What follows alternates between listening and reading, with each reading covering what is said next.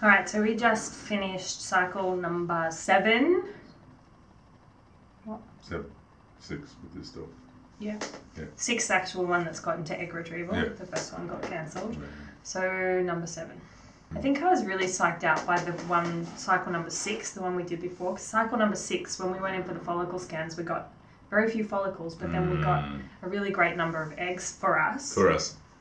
And the medication was the same. So we were on with exactly the same medication because we were like, you know, we got our best numbers on it. So I think I was kind of secretly hopeful. I was. Kind of not a great way to be. But anyway. Well, you got to be hopeful, but yeah, we were. So I handled it pretty well. I was pretty hormonal, pretty emotional. Where was that? After? No, Or during, like in the early part. It was a I have weird dreams and It was stuff. a good cycle.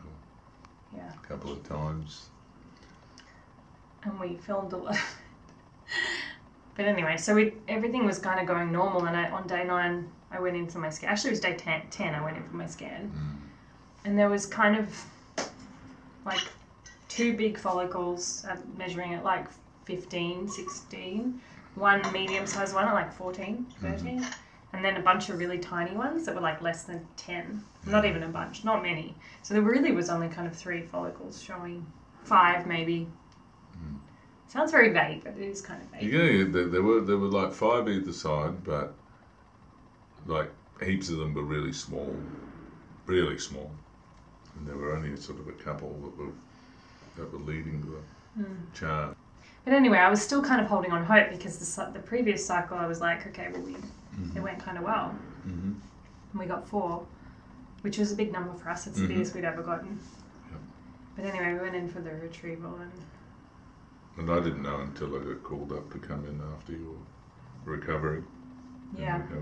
So I woke up from the surgery and my doctor sort of said, oh, how many have you got now? And I said, oh, 15. We got 3 out of the surgery. She retrieved 3. Yeah. And I said, I've got 15 plus the 3 that we just got this cycle. And now that I think about it, I saw it on her face. She sort of said, well, if these eggs are mature and we can use them. And I sort of went, yeah, of course, if they're mature. But in my head, I was thinking, of course they'll be mature. We always get 3. Like 3's our average. That's what we usually get. Or at least 2. We've never gotten less than 2. So she left it at that. And I sort of said that we're going to keep doing retrievals until your doctor can fit you in. So anyway, I was taken to recovery. I woke up pretty well, really. I'm so used to it now. It's so like routine. You did have the blood pressure. You were in there a while. That's right. My blood pressure was really low. So they gave me like fluids, and I had a rash as well, and like I don't know. I just woke up fine. But anyway, She was in there a while. I came out into the recovery area, and that's when we got the call from the embryologist. And yeah, do you want to tell them? One made it to the freezer.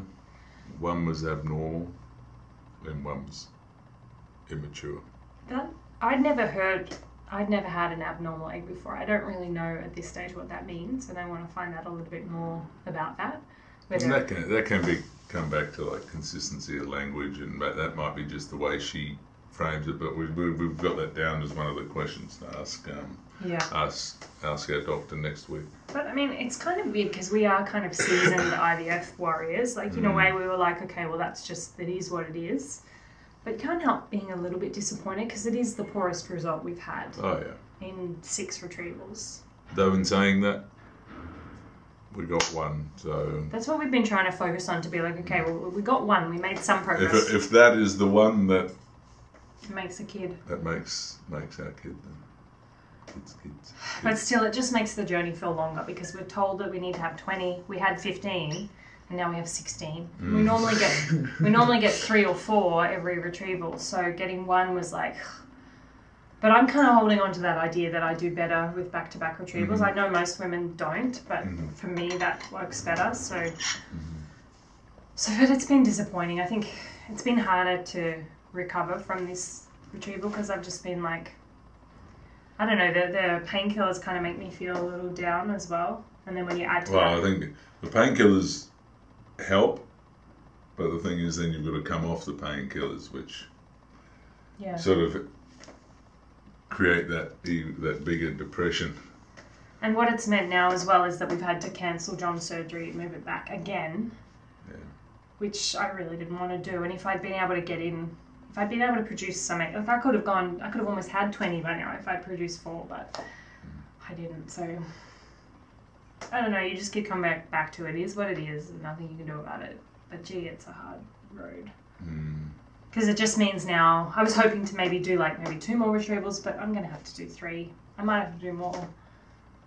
And maybe we'll just call it at some point and go in with whatever eggs we have. Yeah. I'm just happy I don't have to have my ball attacked for another 2 months. Which doesn't really help. That doesn't help because I have to have more surgeries. I know. You're going to have more surgeries. It's fine. I know you're just joking. I'm just joking. So yeah, that was cycle number 7. But we won't be moving it again. So once we get that date, sure? that'll be what we're. Are you sure? Why? Oh, but. So. Well, we actually don't know. We don't know. We should learn. This is the thing. Every time we make plans, IVF just goes, yeah. No. Screw your plans. So yeah, there's no point in planning. We're going to book a time in, and then we'll do our best to. There's no planning in IVF. Arrange. So there's no crying in baseball. There's no planning in IVF, and we just.